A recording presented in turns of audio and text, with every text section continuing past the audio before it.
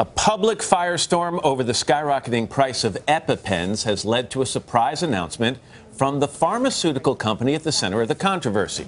Mylan Pharmaceuticals now says it will offer its own generic version of the life-saving drug for half the price. But that's still 3 times what it cost just a few years ago. NBC's Tom Costello is in Washington, D.C. with more on this. Tom, good morning.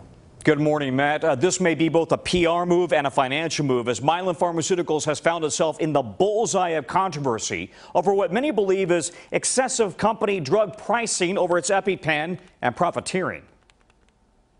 Mylan Pharmaceuticals now says it will soon offer an identical generic version of its life-saving EpiPen. Rather than $600, $300 for the generic, a 50% discount, but not the typical 90% discount common with most generics. This is all a very convoluted mechanism to distract from the real issue, which is that Mylan has been price gouging the American public for years. The evidence, say critics, 2 moms in 2 different countries. In North Carolina, Tracy Bush keeps 3 EpiPens on hand for her son, Devin. A few years ago, my son had a reaction to watermelon, and it was literally seconds that his throat started to close up. The price, $600 each. Meanwhile, in Canada, 5-year-old Lucien Gavin also has life-threatening allergies.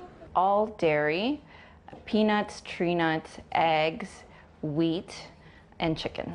His family keeps 6 EpiPens on hand. The price at the pharmacy, $100 each. To me, it doesn't make any sense for such a difference in price. It's one of those things that makes me very happy to be Canadian.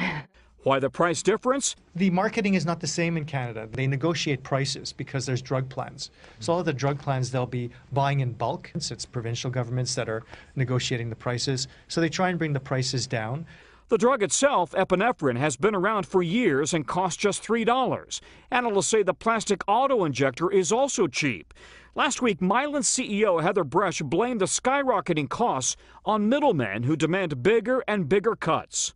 Our health care is in a crisis. It's no different than the mortgage financial crisis back in 2007. This bubble is going to burst.